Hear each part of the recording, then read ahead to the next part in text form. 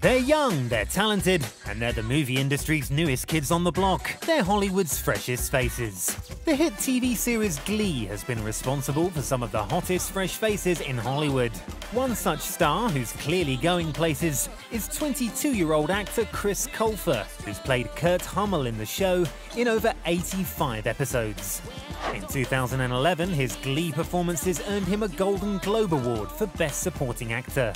Chris is also a widely respected writer. His novel, The Land of Stories, shot straight to the top of the New York Times bestseller list, while he also wrote the screenplay for the 2012 coming-of-age film Struck by Lightning, in which he also had a role.